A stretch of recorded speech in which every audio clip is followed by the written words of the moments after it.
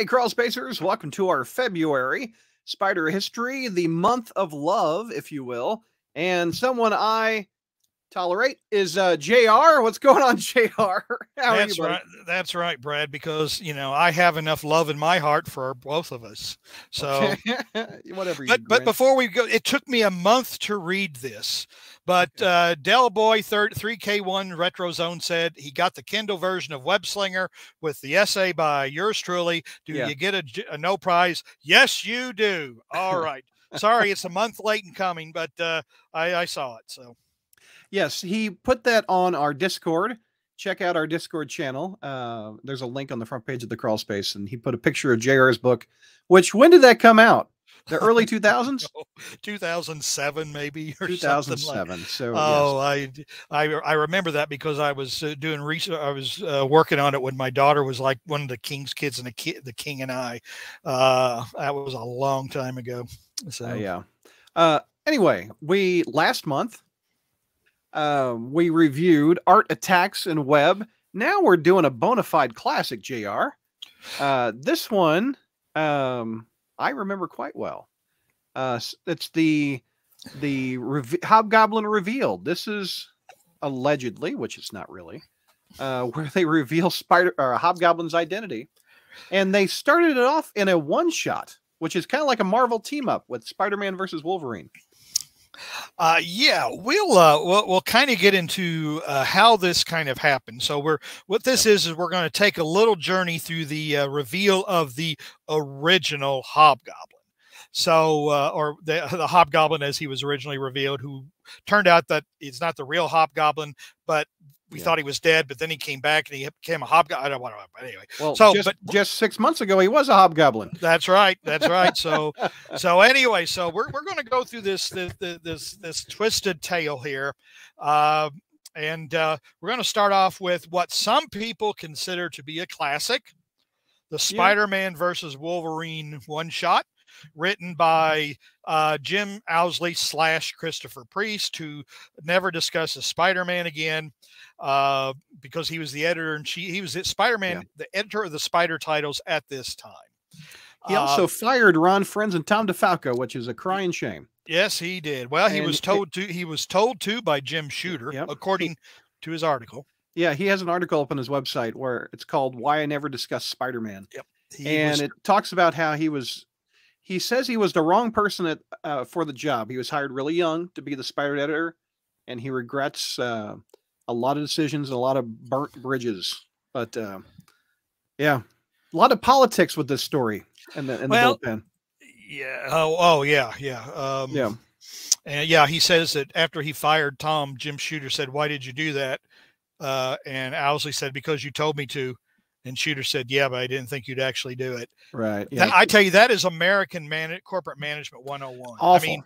Awful. I mean, Shooter, and actually, it's a great article. You should. If you're a Spider historian, you should definitely read it because it's a little insight into what was going on with Spider-Man in Marvel. But Jim Shooter is a legendary person in Marvel Comics history, and Owsley gives him credit for essentially juicing up the brand and giving it much more exposure and popularity. But he also was his own worst enemy, and just some of the stories Owsley tells about Shooter's poor management.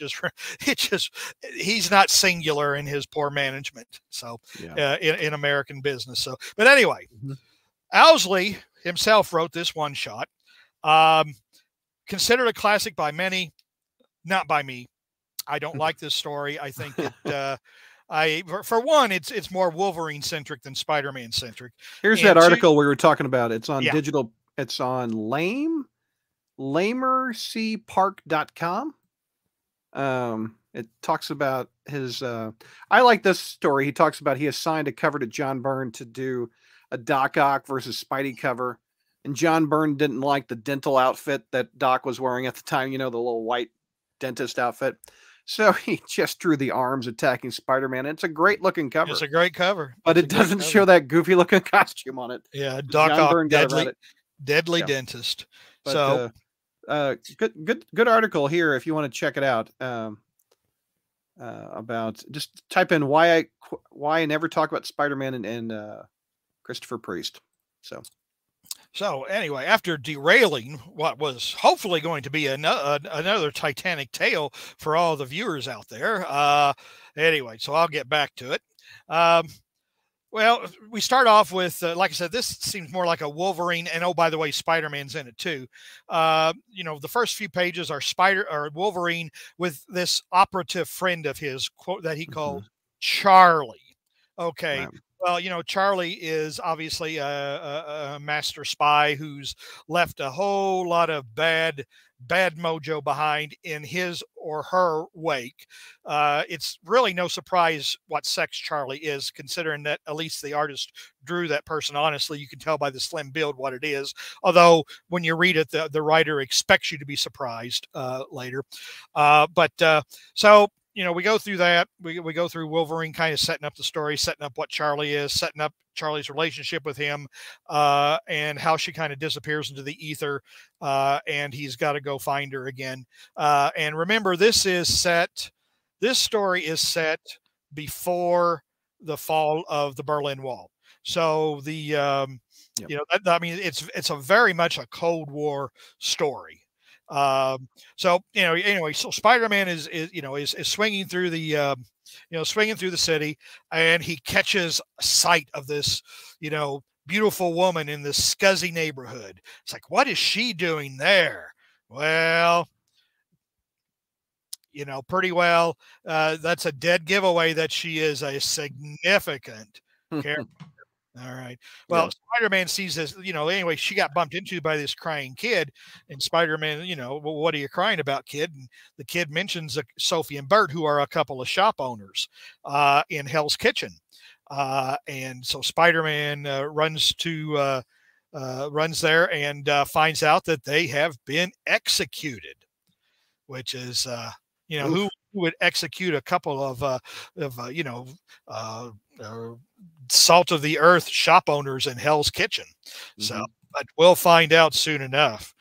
Anyway, so we go back to the esteemed offices of the Daily Bugle, and Jameson wants to send Peter to South America, but then that all changes when Ned Leeds drops by, and Ned wants to talk to Jonah privately. Ooh, this is gonna. Okay. Anyway, so Peter rushes to Aunt May's house, where Mary Jane is there, and having dinner with all the old geezers in Aunt May's boarding house. Because as you remember, during this time, boys and girls, Aunt May had rehabbed the old Parker Forest Hills home into a halfway house for a bunch of hairless, toothless geezers, and that's where she met, Nathan Levinson, whatever, who turned out to be a real turd. And when he died, I didn't miss him whatsoever.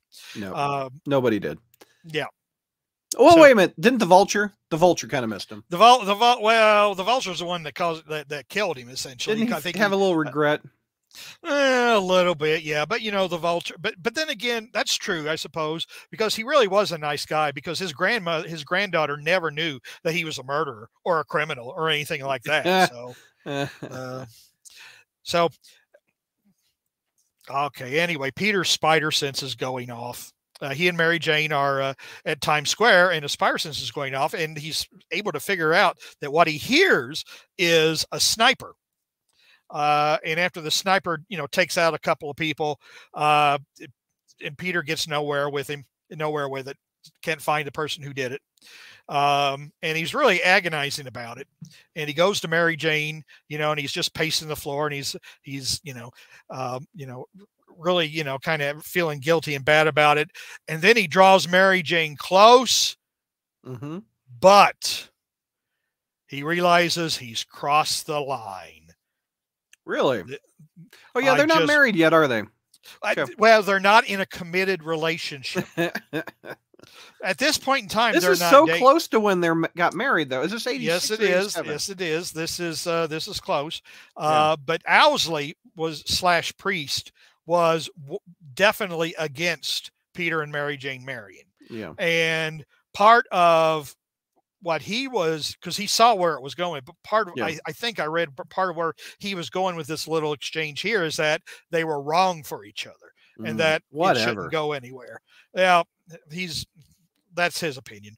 Well, we find out that we find out what Ned wants to talk to Jonah about is that Ned has a lead on a lot of these assassinations that are going on with a lot of, at that time, Soviet or KGB operatives who are all of a sudden getting blown away. And Sophie and Bert just happen to be KGB operatives. All right. So Ned wants to go to Germany he's got a lead in Germany, and but he's sure it's this character called Charlemagne, which is the Charlie that Wolverine was referencing earlier. Okay. So Ned wants to go on the trail of Charlemagne. By the way, that sounds isn't Charlemagne the famous warrior in British history, I believe, or French? I think he's French. But anyway, so Jonah calls Peter because, Ned needs a good photographer. And who else do we know is a great photographer in the Marvel Universe? Is there another photographer in the Marvel Universe besides Peter Parker? Well, Lance Mannon for a while, but he's not alive anymore. You mean Facade? Yeah. No, just kidding. And Cole Cooper. We talked about Cole Cooper one time last year. Phil, the guy from Marvels. Phil Sheldon. Yeah, he's another.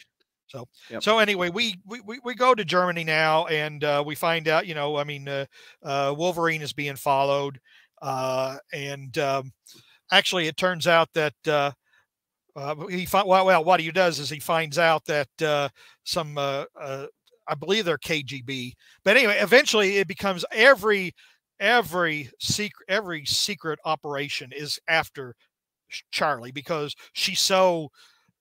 We never really find out why she's so good or how she's so good or what she did or what operation she took a part of. We just have to take Wolverine's word for it that she's really deadly and everybody's coming after her because, they want to shut her down. So he is the best at what he does.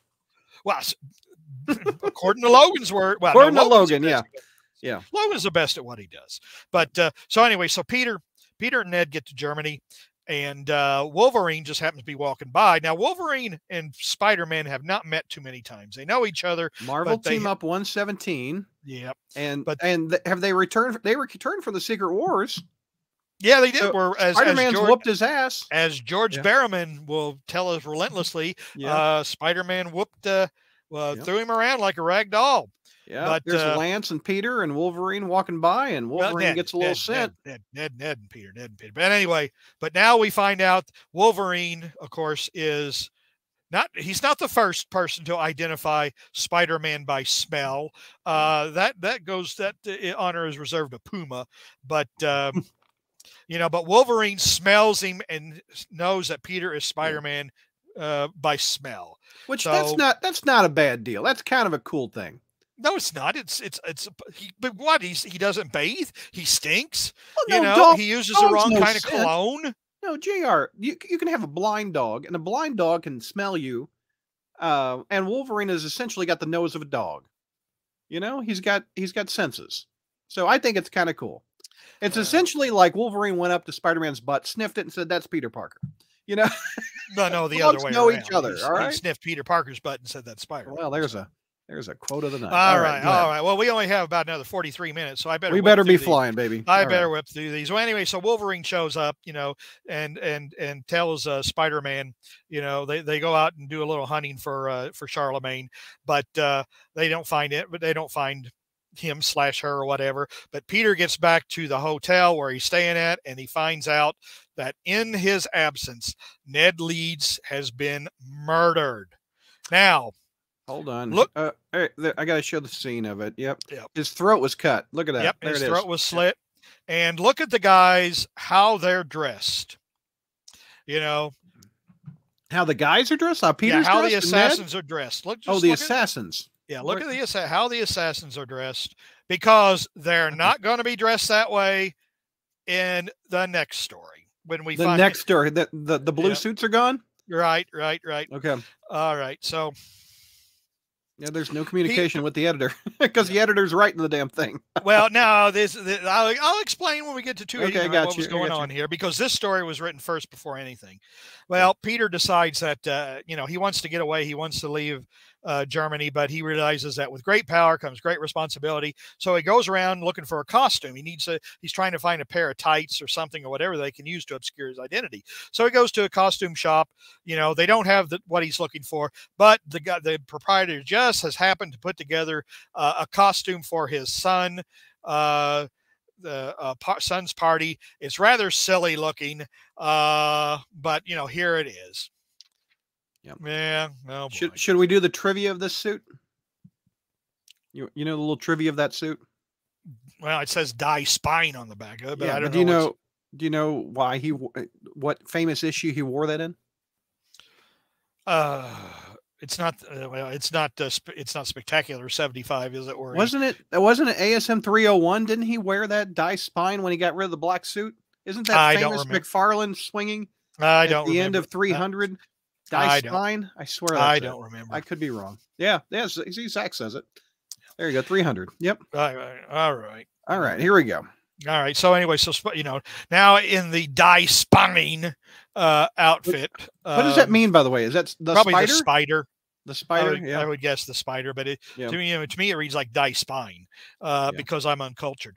So Spider-Man, planted a tracer on Wolverine, and now he's going over the wall to East Berlin.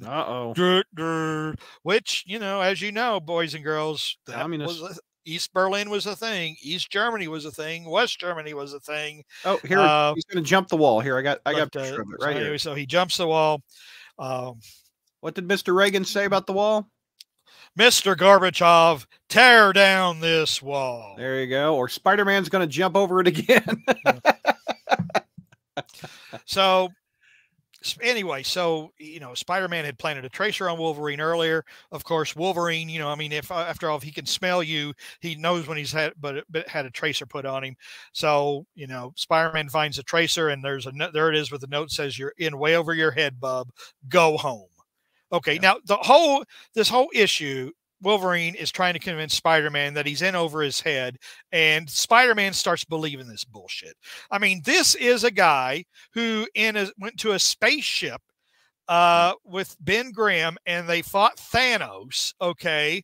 And even after Thanos had beaten all the Avengers and imprisoned them, Spider-Man is able to rescue the Avengers and also knock the egg over to free Adam Warlock, and Adam Warlock turns Thanos to stone. And that happened in the 1970s. So why anybody thinks Spider-Man would be afraid of commies and KGB when he's been in outer space facing down aliens?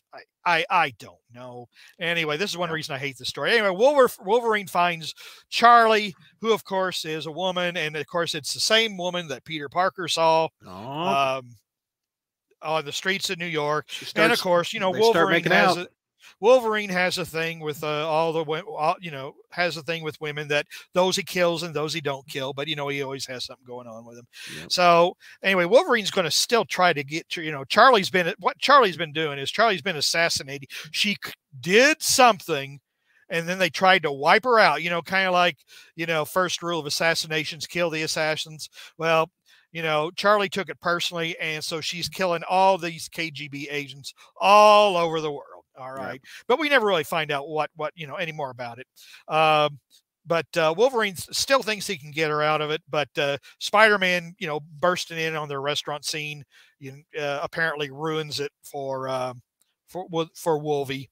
And to make a long story short, ultimately they wind up in a graveyard, and Spider-Man and Wolverine are in a fight, mano a mano. Yep. And Spider-Man finally has him pretty well clobbered. Here, let me get the pictures, because I remember as a kid, this was a great fight.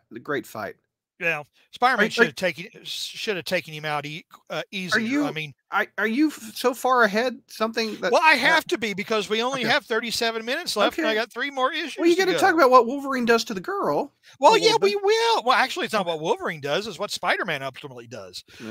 Basically, here's the fight. If you, I've got the fight up. If you want to see it, here's the fight. But Charlie wants Wolverine to kill her. Because if Wolverine kills her, then she won't get captured by the commies and she won't be tortured and things of that. So Wolverine sticks her, but she doesn't quite die.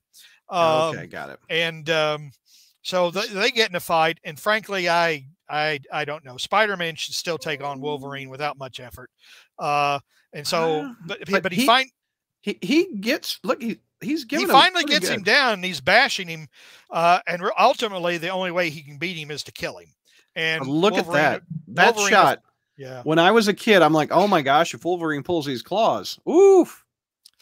Well, Spider-Man is wussified in this story. Yeah. It's one reason I've never liked the story, because Spider-Man is just wussified.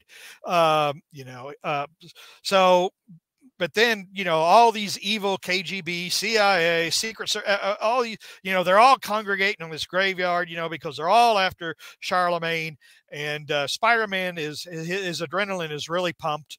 And he's kind of losing his bearings and focus. She gets behind him and somebody's behind him, and he pops who's behind him. And it turns out to be Charlemagne committing suicide by spider.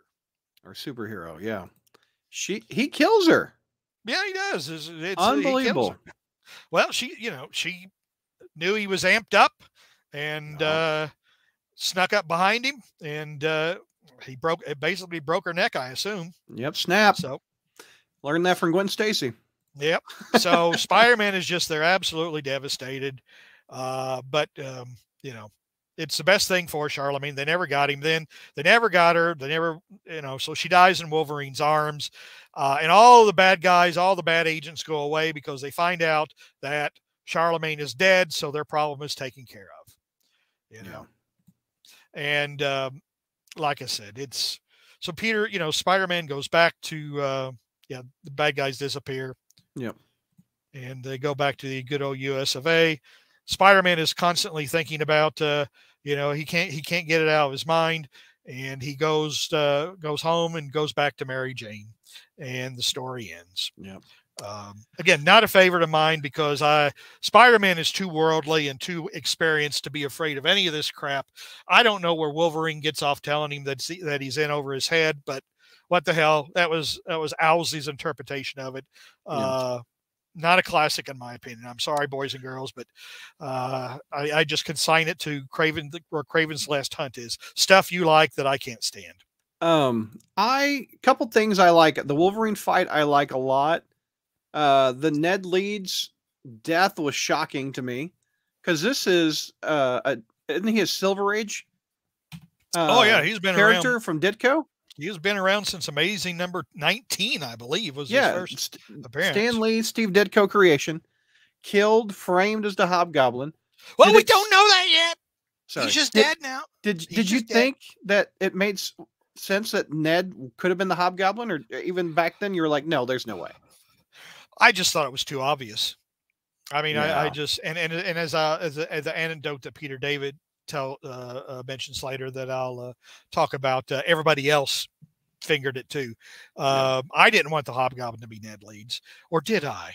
But did you want him to be? I did, but only with the proper buildup. The way it happened, obviously, was not anything I approved of.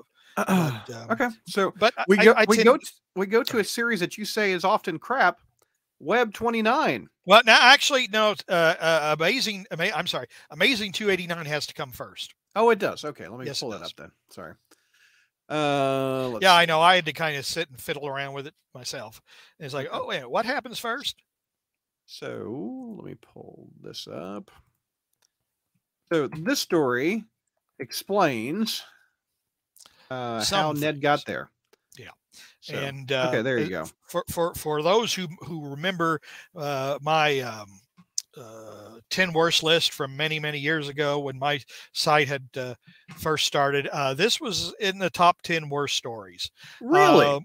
Yeah. There's so many others out there than this. Oh, well, there is now 30 years later. There is now 30 years later. Is it a matter of the disappointment of the reveal of one of the greatest villains of Spider-Man's Rogues Gallery? Is that why it's in your top 10? Yeah. We'll get to that in a minute, because it's not just that it's how it's revealed and how he goes out. But anyway, so the story opens with Jason McIndale basically putting a hit, asking the Foreigner to put a hit out on a Hobgoblin, and we find that it succeeds. By the way, who wrote this? Was it Peter David? It is Peter David. Peter David, and my interview with Peter David, you can find it on our YouTube channel. He explains how this story came about. It's a wacky story, really wacky. There's so much turmoil in the Spider office at this point. Jim Salicrop's now the editor, not Jim Owsley, and just lots of turnover. And it's a shame that the Hobgoblin arc wasn't wrapped up by DeFalco and friends, even though Stern started it. But boy, I can't believe this. Wait a minute. Controversial opinion, JR? Come on, Zach, you know better than that. What do you mean controversial? And then who's saying this? Hornacek is saying, oh, Wolverine's used to being on spy missions, but Spider-Man isn't. Oh, I mean, come on. Peter's gone undercover before. You know, these guys shouldn't scare him. None of these people should scare him. You know, he's Spider-Man. He's the goddamn Spider-Man. By the way, Mary had a question after that last issue. She says, question for Brad and JR. Do you think on Wolverine versus Spider-Man battle, Wolverine would have actually won? No. Spider-Man should clean his clock without any problem. Why? Every time he hits Spider-Man. Every time he hits him, he breaks his fists with that adamantium. Yeah, but he ought to ring his bell. I mean, come on, it's still inside the adamantium skull is still a smushy human brain, and so he ought to be, every time he in fact, it ought to hurt worse. Okay. No, it's not it wouldn't be a draw. Spider-Man, no. Spider-Man, a black suit isn't under. Oh, come on, people! You're just embarrassing yourselves. Oh, stop it! All right, here's the credits. Right there. Yeah. But anyway, so the Hobgoblin's dead, and Ned Leeds' body is coming back in a casket. And of course, Peter is blaming himself for Ned's death, because if I hadn't gone out of the room, and first Peter thought they were after him for some reason. I don't know why he thought they were after him, but but anyway, so Peter left the hotel and went out to party with Wolverine, and therefore he thinks Ned's dying is his fault. Obviously, the Hobgoblin, with no kind of decency whatsoever, is floating or is flying around. Yep. And then, I mean, we have more pictures. Betty is starting to lose her mind. Betty is starting to become the Betty Brant that nobody likes, the bad person. Yeah. Betty Brant is a horrible person. This is where she starts being a horrible person, I think. Yep.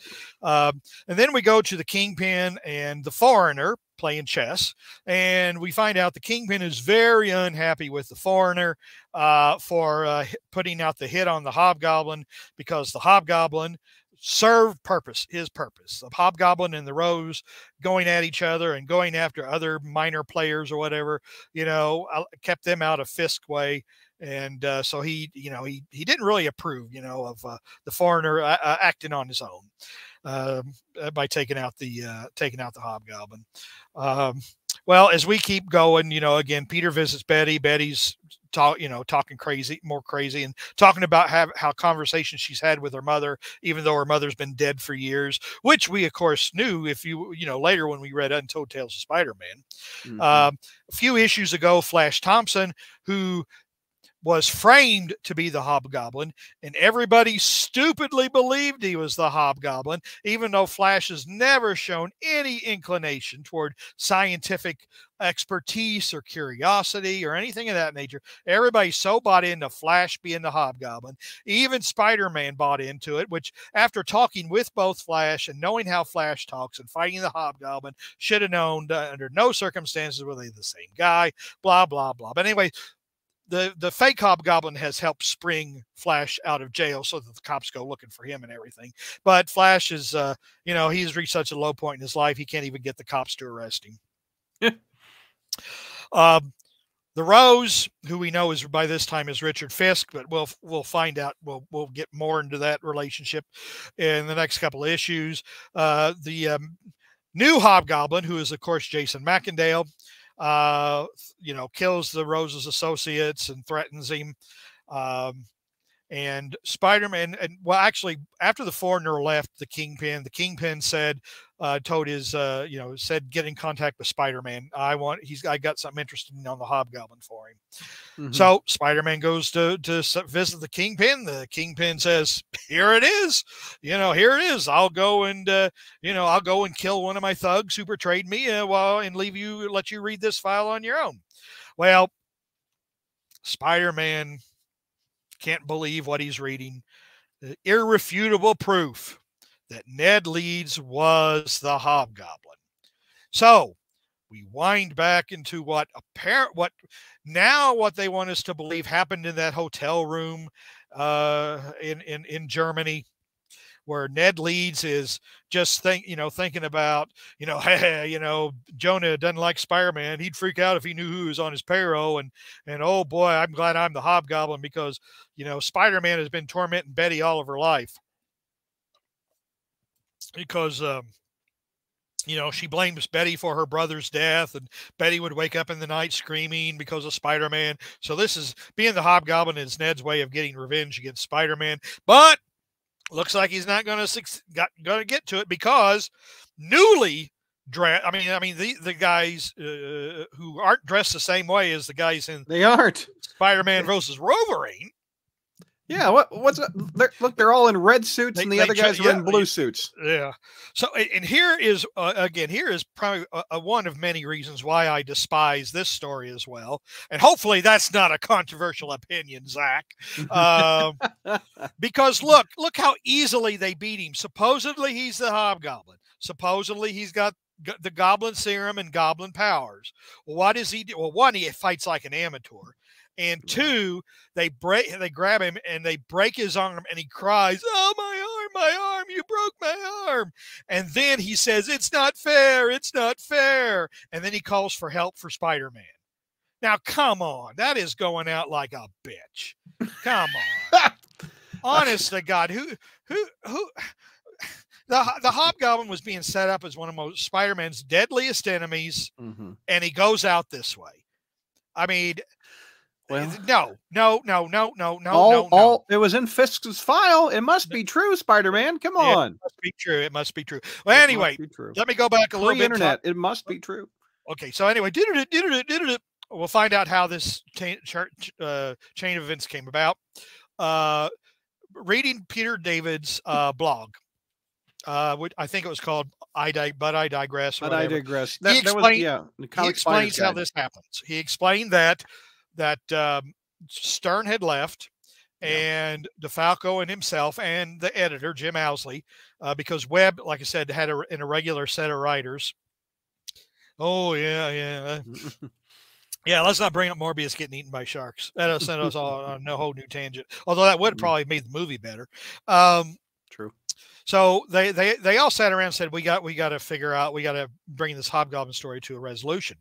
Now, Peter says that it was DeFalco who proposed that Ned Leeds be the Hobgoblin.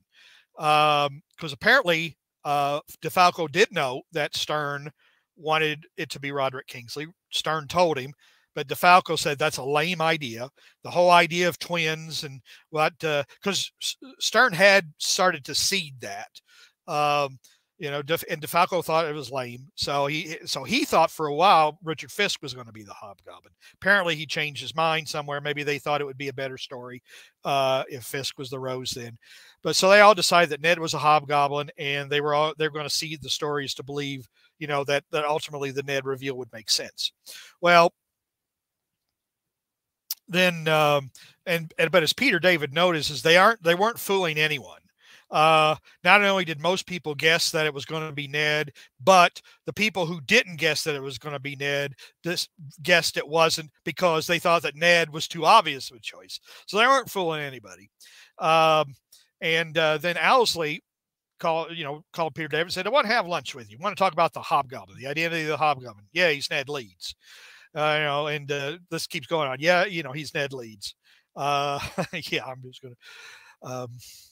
And now Richard Fisk wouldn't have been a better reveal. Richard Fisk is, I don't care.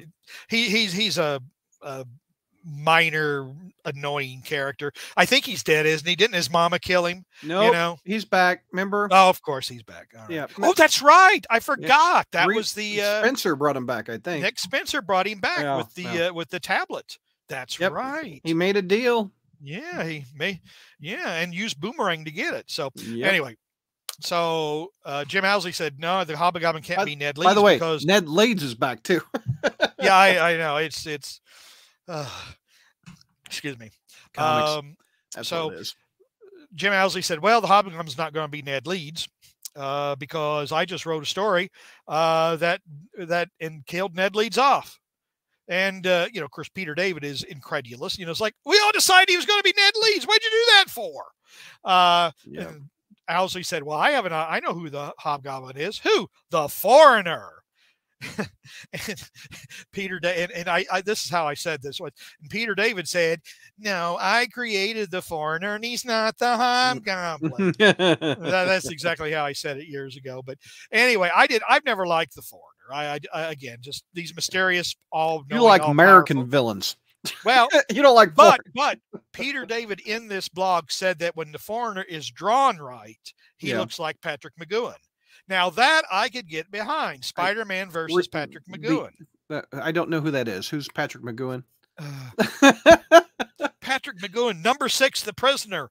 I am not a number. I am a free man. Oh, I never watched that show. No, sorry. Oh, The Prisoner. Boys and girls, have you heard of The Prisoner? A famous BBC's television series from the 1960s. I'm going to be 48 next month. I guarantee you this young crowd has not heard of No, wait a minute, wait. Somebody out there has heard of Patrick McGoohan and The Prisoner. No. Right? Yes, you have. Yes, Number one Marvel fan.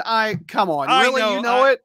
Yeah, awesome show. There we go. Hornacek knows it. Okay. Oh, come on. Brad needs to watch it. Hornacek's agreeing with me. My dad was a huge fan. I apologize, Chad. All right. Mike. Yep. The only one that doesn't know about it is Zach. Oh, yeah. Well, I've already got enough validation. But, if it had been Spider-Man versus Patrick McGoohan, that I could have got into, but he just looked like any other generic foreign, assassin, whatever. So, all right. Anyway, so then Owsley and Peter David kind of came up with a plan. Oh, how clever will we be if Leeds is the Hobgoblin, but we killed him off, And so all the comic fans are expecting there to be this great reveal. They'll expect the Hobgoblin's identity to be revealed, only that he died already. Ha ha! Aren't we clever? The fans will love it. Well, some did and most didn't. Yeah. But most didn't because Roger Stern had to go fix this problem. Yeah. Years later in the 90s. Again, it's this is a case where they thought they were more clever than they were. I mean, this is the situation they had. They led up to Leeds being the Hobgoblin. They couldn't extend the mystery out anymore. For whatever reason, Owsley decided to throw a massive monkey wrench in it. And then leave. He would have. I think he was fired actually if he didn't leave. I think Shooter's Marvel at the end was very dysfunctional. But so it turns out that the Jason Macendale hired the Foreigner to assassinate the Hobgoblin. And then we have check out Spider-Man. Check out Spider-Man reading this story as we're going along with Chris over his shoulder. Yeah.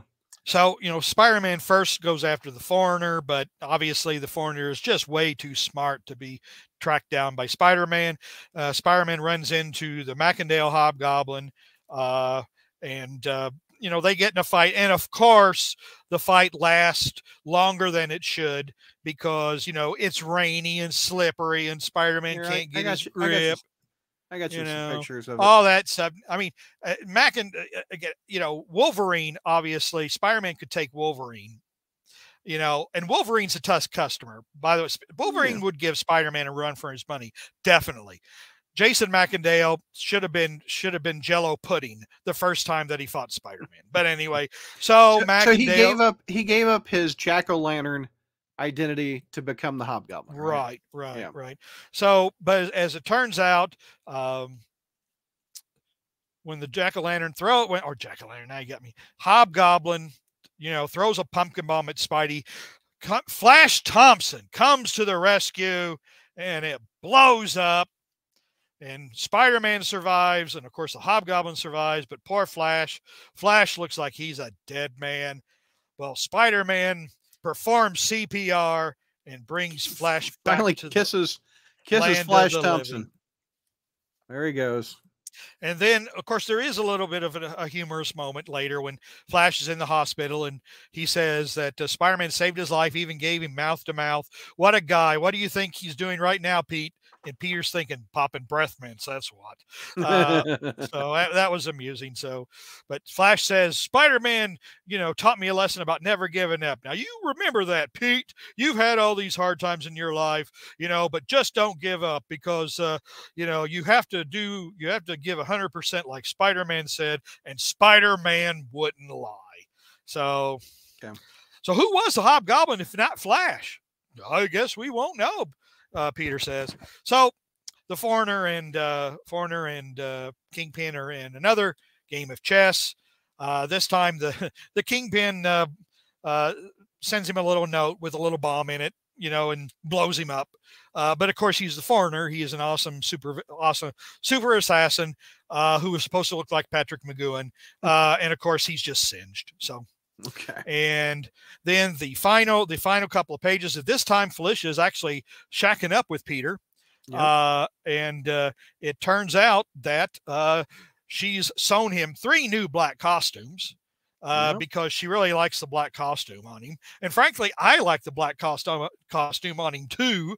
So Felicia makes him 3 new costumes and he jumps out swinging, reaffirming that he is Spider-Man and that he will continue the long fight for truth, justice, and the American way. Yeah. Anyway, stupid story, stupid resolution. A cheat, one of the biggest cheats ever. No, you don't reveal a supervillain's identity that way. You don't do it that way. It was a whole cop-out.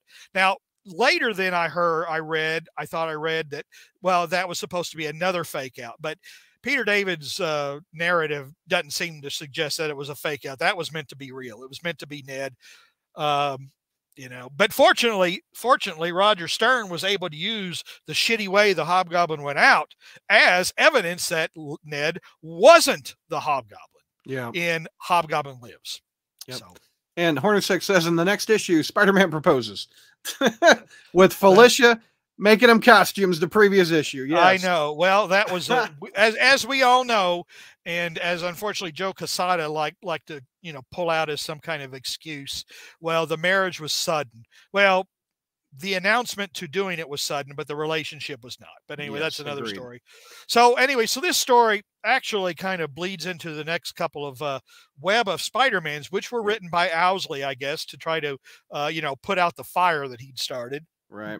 Kind of like that Foreigner bomb. Yep. Who's on cover on this? This looks pretty good. I can't read that down there. I don't know. I can't read the credits because they're at my advanced age, the letters are getting smaller and harder to read. All right. But anyway, the story starts out. Steve Geiger, I guess. The story starts out now. The Amazing 289 started out with Ned's body coming back.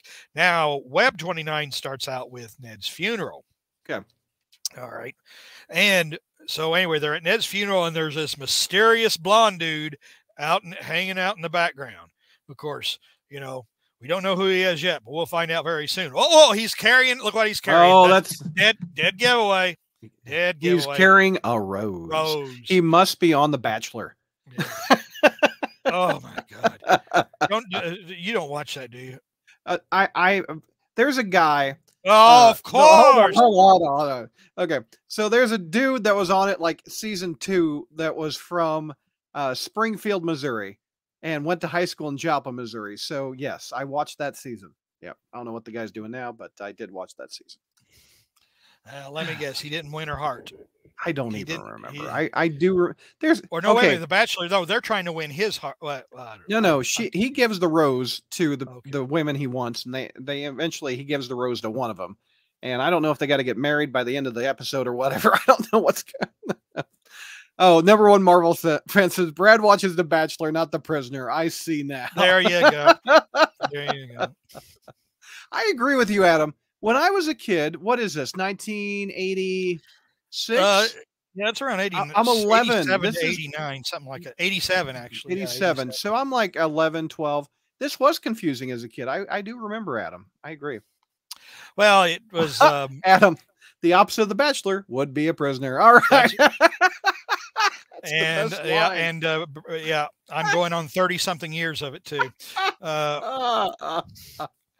So that's funny.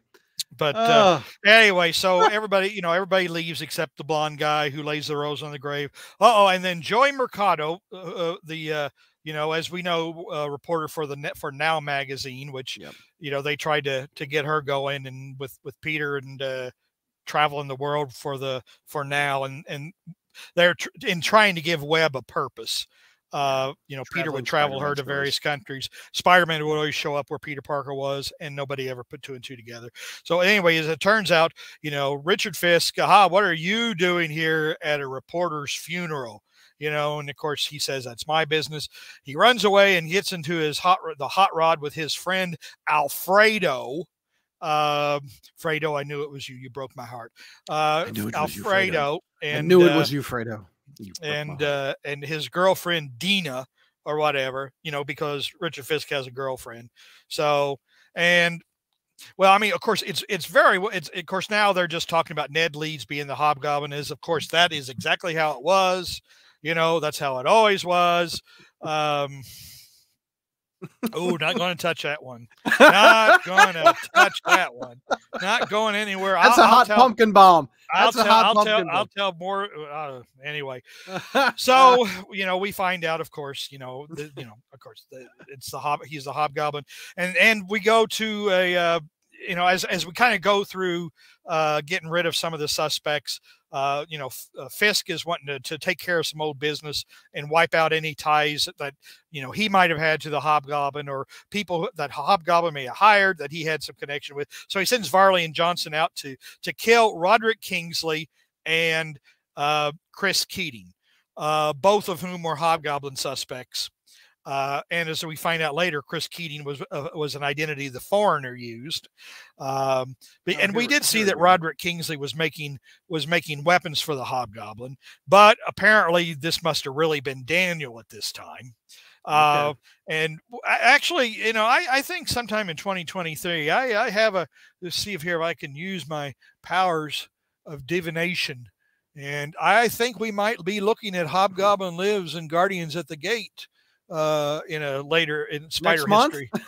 No, in months to come, but not August, because August is a special Brad request month, which we'll talk about later. We'll talk about later. All right. All right. So anyway, so Keating and Kingsley are arguing about who helped the Hobgoblin the most and who was going to take the fall. Varley and Johnson come in and try to and Kingsley is shot. We don't quite know what happens to him. Keating gets away, which of course he does, because it turns out that he's really the foreigner later on. Spider-Man goes back. Spider-Man is, really feeling bad. He wants to go hug Felicia. Felicia's not there. She got bored, went out to play. That's all right. He's getting married next month. It's okay. Yeah, that's right. So, then we find out that, actually this repeats, then we actually repeat some pages in the, from Amazing 289, pictures, the pages where the Mackendale has killed Varley and Johnson, the Rose's two closest associates, and then attacks the Rose. And this is where Fisk decides to give up. Being in 289, he says, "Father, here he comes," but in this issue, he just says the Rose is dead. So he's going to quit. But so anyways, Alfredo is going around finding, all the Hobgoblin Leeds' old hideouts to blow them up. Peter decides to go sit on a pier and sulk. But then Wolverine shows up, probably because he smelled him. or because he's on the cover. Yeah, he probably smelled him. And so he's trying to convince, he's trying to talk Peter into saying, you got to move on. You got to, you can't let this eat you alive. And, this kind of shit happens in a very cold and cruel world. But of course, Wolverine playing junior psychologist is interrupted by thugs because, of course, thugs are always going to show up. Yep. Here's anyway, the new Hobgoblin then attacks Alfredo. Then we go back to the pier where Spider-Man and Wolverine are beating the crap out of the thugs. Then we go back to Hobgoblin and Alfredo. And then we go back to Wolverine and the thugs, Spider-Man and the thugs, and then Wolverine and Spider-Man wind up their little heart-to-heart where Wolverine tells him, let's see, what words of wisdom does he give him? Here, hold on. I got you. Hold on. Yeah, you got too much going for you, too much to live for. Think about it. Anyway, during this time, Alfredo goes off the pier, but Spider-Man saves him. And next issue. Yeah, pre-1 next issue. So, okay, so Wolverine gives him a heart-to-heart. Next issue. Number 30 of Web. Oh, yeah, Web 30. We'll go through this really quick. So, anyway. Give me a second. I got to pull it up. All right. Let's see. Here we go. This is like the origin of the rose, right? Well, it says the origin of the rose, but it's actually the origin of the rose and the Ned Leeds Hobgoblin. Okay. So as we go through this, we find again, Spider-Man is monologuing through the events of the last few issues of the few months or whatever. That's a huge editor's note down to bottom. Oh. Okay, I can't forget that. This issue takes place right after 289 of Amazing and Web 29 and before Peter Parker 128 and Amazing 290. Yeah, we know it's confusing, but no one ever said we knew what we were doing. That's true. And this is Jim Salcrup, who was on his way out not long after this as well. Anyway, so Spider-Man, gives us the, for those of you who weren't here in previous issues, because every issue is somebody's first issue, he tells us the story of finding out about that Ned was a Hobgoblin. Well, now we're going to Richard Fisk. We find out that apparently the Kingpin and Richard Fisk are Catholic. Which I never knew before. Kingpin never struck me as a particularly religious kind of guy. But here Richard is walking into a parish and wanting to confess his sins to a priest. Yeah. So, yeah. With a headband. Yeah. It's the 80s. Well, yeah. And so anyway, so he starts telling the story, of his life as the Rose and then leads us the Hobgoblin. Basically, Ned came to Fisk as a reporter because Ned wants to take the Kingpin down, and Ned knows that Fisk wants to take his dad down. So, like I said, Ned's trying to get Fisk to work with him. Look at this splash page.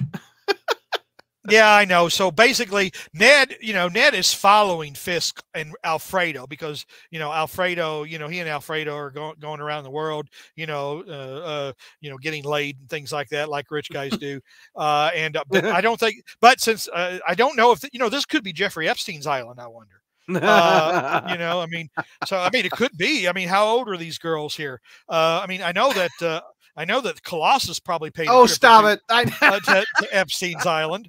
Well, anyways, it turns out that Skeevy Ned, now has been following these guys everywhere, even to Epstein's island. They went to Venice. Look at that. Yeah. So, anyway, Richard decides that, after a little problem with Richard's mother, who gets kidnapped because of the Kingpin's dalliance or whatever, but Daredevil is able to rescue her and return her to the Kingpin in exchange for the Kingpin turning on his mayoral candidate, which is this was during Frank Miller's run in Daredevil. And so actually, you know, again, of course, classic run, obviously, but you know, Richard decides that he's going to, you know, he needs to kind of take more direct action against the old man to bring down the old man's empire. So he's looking at places. He wants to set up a super secret supervillain headquarters, and he gets, and then well, Ned finds him again and says, "Hey, this is, you know, really fortuitous because guess what I found." You know, so he leads them back to one of his hideouts, and but you know, it's like, "Hey, I'm the Hobgoblin." All right, well, we're about running out of time here. So basically what happens is Ned reveals that he's a Hobgoblin. He's found the Hobgoblin shit. So the Rose and the Hobgoblin decide to, you know, to work out an alliance to take down the Kingpin. Varley and Johnson turn out to be a couple of crooked cops that Alfredo was able to bribe to come over to the Rose's side. But unfortunately, things just start going wrong. You know, the whole bringing down the Kingpin doesn't go quite as smoothly as they had hoped, and Ned becomes more and more obsessed with Spider-Man and starts to become unhinged and becomes unreliable, and Fisk even just thinks that maybe he's going to have to be the one to take out Ned. References to other stories like Nuke. I don't know who Nuke was. I don't care.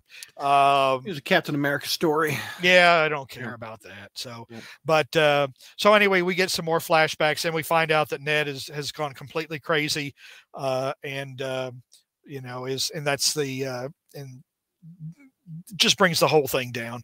Well, anyway, Fisk runs out of the. He's told the priest enough. He runs out. A cop stops him. He shoots the cop. You know, he realizes, oh boy, I passed the point of no return. And he walks into his dad's office and says, okay, you win. I'll work for you. And that, boys and girls, is how the mystery of the Hobgoblin originally unfolded. Yeah. As J. Jonah Jameson said in the first Spider-Man movie, crap, crap, mega crap. And then guess what came after this issue, or slightly after it, was no, the next issue started Kraven's Last Hunt. That's right, it did. So yeah, Kraven's Last Hunt came right after this. They got married and then went right into Kraven's Last Hunt. Yep. So was this a good story? No, it was not. It Why? was a disappointing resolution to an story that had started off exciting with plenty of mystery and intrigue and you know, who was the Hobgoblin, you know, and after so many false leads, like first it was Lefty Donovan, then it was you know, then it was Flash, and you know, we were finally going to find out the Hobgoblin's identity, and then find out that not only was it a character who had been around forever, but he'd just been killed off. So Peter, there was no big mano a mano between Peter and Ned. That's just cheating the audience. I'm sorry, but obviously, as you read from Peter David's blog, that was the situation. You know, he was dealt, and he was told to he's, you know, and Owsley said, by the way, you're going to write the reveal story. I am. So Adam says Nick Spencer retconned Ned dying in his ASM run. Whose body they bring back to New York? I don't think he retconned it. I think that Ned's cloned, didn't he? Well, I didn't have a chance to go back and read any of that stuff, but I think what happened is we all thought Ned wasn't given the Goblin formula, but it turns out Ned was given the Hobgoblin or the Goblin formula. So he didn't die, but because I guess he didn't get as much as the other goblins, it took him a while to claw his way out of the grave. Okay. So he wasn't a clone. He got the Goblin serum, and he just took about 2 decades to come out of the grave. Yeah. Right. Yeah. Now there was a Ned clone, but yeah. Okay. Yeah. Who knocked up Betty, the real Ned or the clone? I wonder. I don't know. Maybe they should find, you know, if Seward Trainer were alive, they could give him to him and he could see if there was any genetic drift. So anyway, boys, this just soured. This just had a very bitter taste. One of the best mysteries of Spider-Man history. Plus, Macendale. Yeah, plus Macendale was never a convincing Hobgoblin, never a good Hobgoblin. They tried all kinds of ways to juice him up. They merged him with a demon. That didn't work. They gave him superpowers, you know, from Kraven's son, Dimitri. That didn't make him an interesting villain. They turned him into a cybernetic goblin. That didn't help. And then finally Roger Stern came and reset the whole thing. So good. Mary has a question about besides the Norman original Goblin reveal, has Spidey had any other better mystery reveals? Well, the Norman Goblin reveal, if you want to be perfectly honest, and maybe this maybe isn't the time because we've got another show coming up. The Norman Goblin, Green Goblin reveal actually isn't that great when you think about it. Why? Huh? Why? Well, because we'd only seen Norman just a few issues ago. Harry was introduced in issue 31. Norman, I don't think, was introduced until issue like 37 or something. So like, well, you know, like in 2 issues, like this guy we just met is the Green Goblin. Whoa, wait a minute. Yeah. What's wrong? You know, so, yeah. But anyway, there's been a couple things about the Macendale drunk Spidey issue, Web 38. We've reviewed that one, haven't we? We may have. I think we did. I think they've blown every Spider-Man villain mystery, is what Adam says. Yeah, I was trying to think, Mary. I was trying to think of a really good one where I said, the Jackal. I like that one. You did? I thought the Jackal was a good one. It didn't last too long. The problem was it really wasn't seeded well enough. I mean, it was like, it's Professor Warren. And then, then as the story is told in flashback, of course, it's Professor Warren. But it really wasn't seeded very well. In fact, there were about 3 people, I guess, that wrote in and said that Warren was the Jacko, but a lot of that mystery pretty well fooled everybody. Nobody saw Senator Ward, Kindred. You didn't like those? Oh, Kindred could have been that there. See, again, you know, one thing when you have a mystery, you have to have the end in mind. Yep. And you have to set it up. You can't just. You do. But admittedly, Conway came up with the Jackal because the first couple of times the Jackal appears, there's no hint that it's really Professor Warren. But then, you know, and I think Conway has said he didn't know who it was, and then he just made it Warren later. But that one actually worked out and had a satisfactory ending. Bart Hamilton, Green Goblin, that wasn't a mystery that lasted very long. The third Green Goblin showed up. I mean, he showed up like in issue 176. Everybody thought it was Harry. Then in 180, it was revealed to be Hamilton. I mean, that was an okay reveal, but it wasn't. You know, it wasn't really pumped up as a big mystery. So, how about Carrion? It wasn't a bad one, but again, that was one only a single story.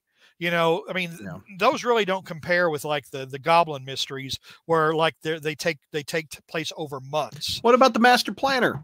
Who's the Master Planner? Well, Dr. Octopus, but that was a mystery. Well, yeah, but not for very long. I'm just saying a lot in the old days, they used to wrap up mysteries fairly quickly. Well, I guess except for the Green Goblin, but no, I mean, the Hobgoblin was a prolonged story, and for it to end like it did was awful. Yeah. So, all right. That is your Love Fest of February.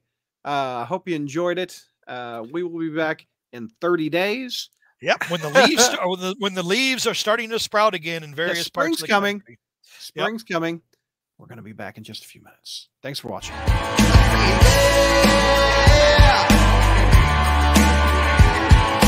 Yeah.